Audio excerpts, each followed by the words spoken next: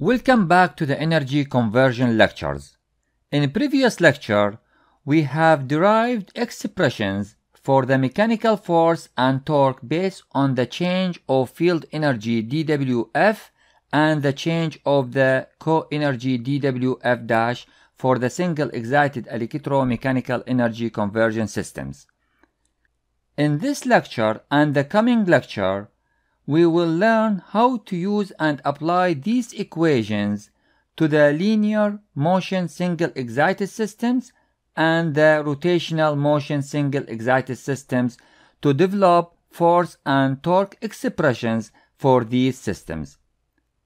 It is worth to mention here that these force and torque expressions are valid for linear magnetic systems and nonlinear magnetic systems.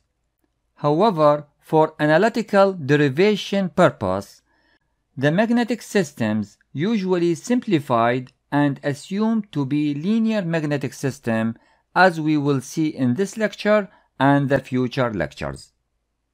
Now let's first start with the single excited linear motion systems such as this relay system and try to develop the force using the following two force expressions.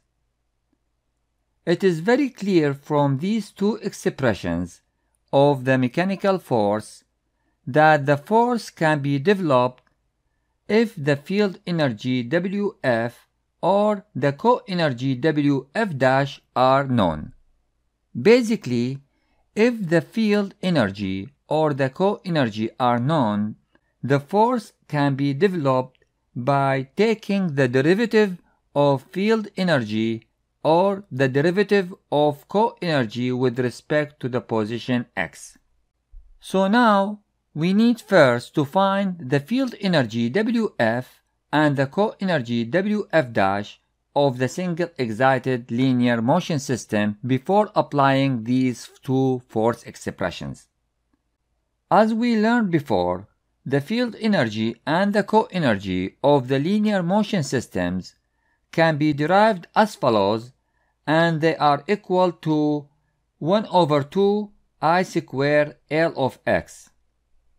As we can see, the field energy and the co-energy are same and equal to 1/2 I square L of x because the magnetic system is assumed to be linear magnetic system.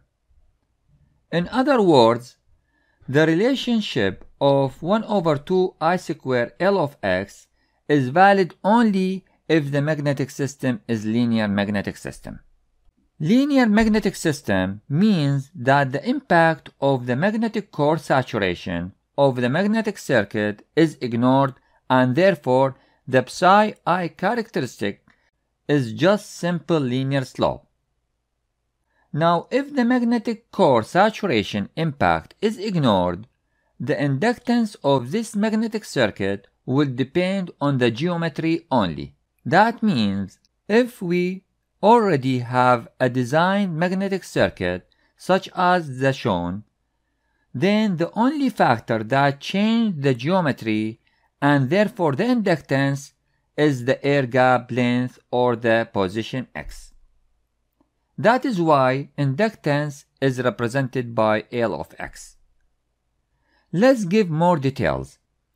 If we excite this system with certain current Is, while the moving part is fixed at large air gap, then the magnetic circuit with this large air gap will have large reluctance and small inductance, and therefore the magnetic field will be low or weak.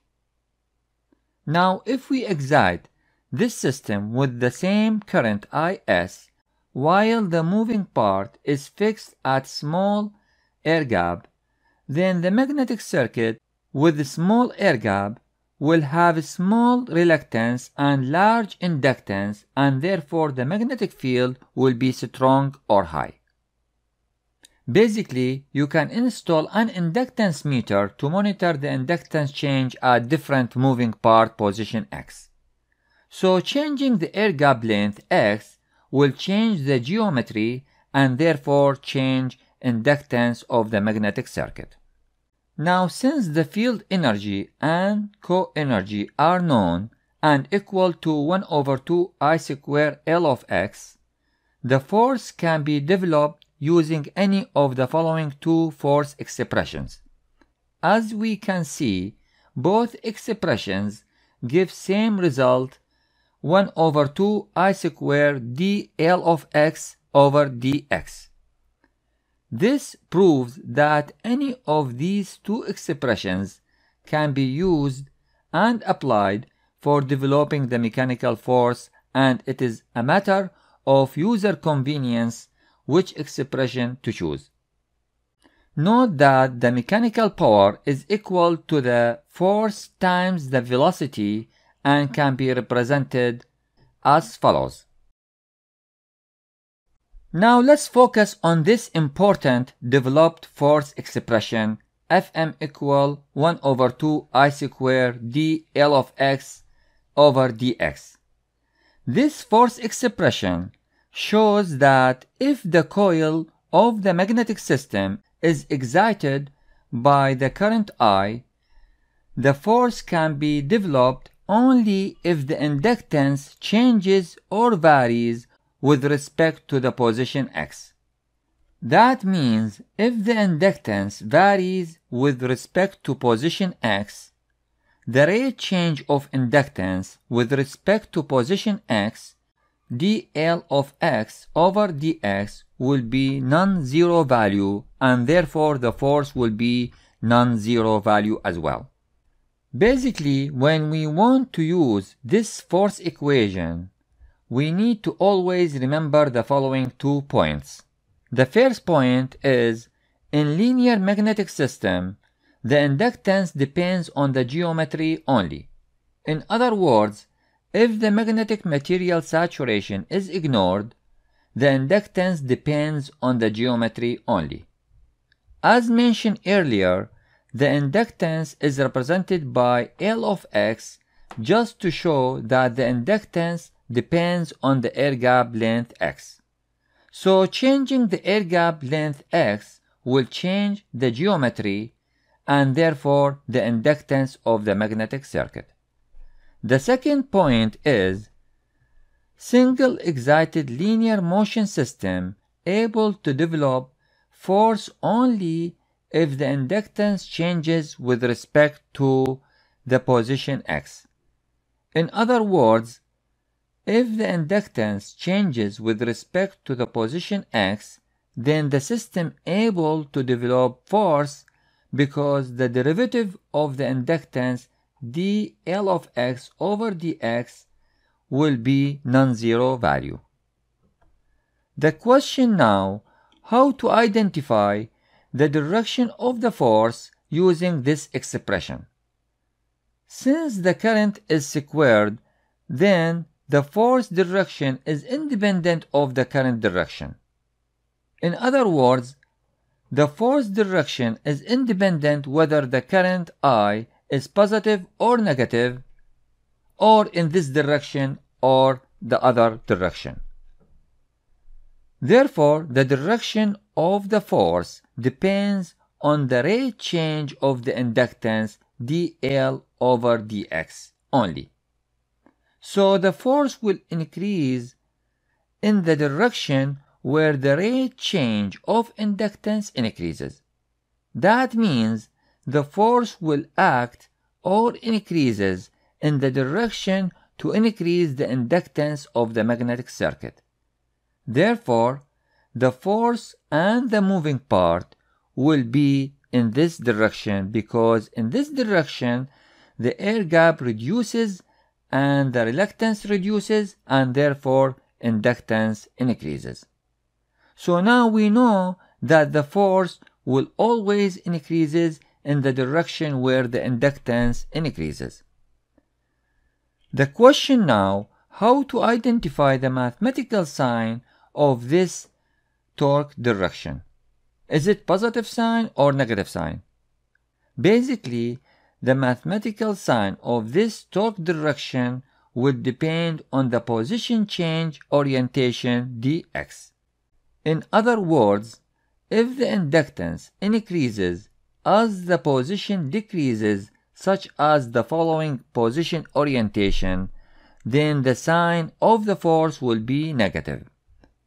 This curve represents the relationship of the inductance with respect to the position x in this case. Basically, the rate of change of inductance with respect to the position is simply the slope of this curve. Since the slopes are negative, then the force is negative. The negative sign of the force also means that the force acts in the direction to reduce the air gap length or the position x. Now, if the inductance increases as the position x increases, such as the following position orientation, then the sign of the force will be positive. This curve represents the relationship of the inductance with respect to the position x in this case. Basically, the rate of change of inductance with respect to the position is simply the slope of this curve. Since this slope is positive, then the force is positive. The positive sign of the force also means that the force acts in the direction to increase the position x. Let's conclude this lecture at this point and we'll continue in the next lecture. In the upcoming lecture, we will cover the development of torque expression of the rotational motion single excited system. Let me know if you have any question. Also, make sure to subscribe to this channel so you do not miss any lecture. Thanks for listening. I am Ihsan Al-Nabi and it was a pleasure sharing this lecture with you. Thank you.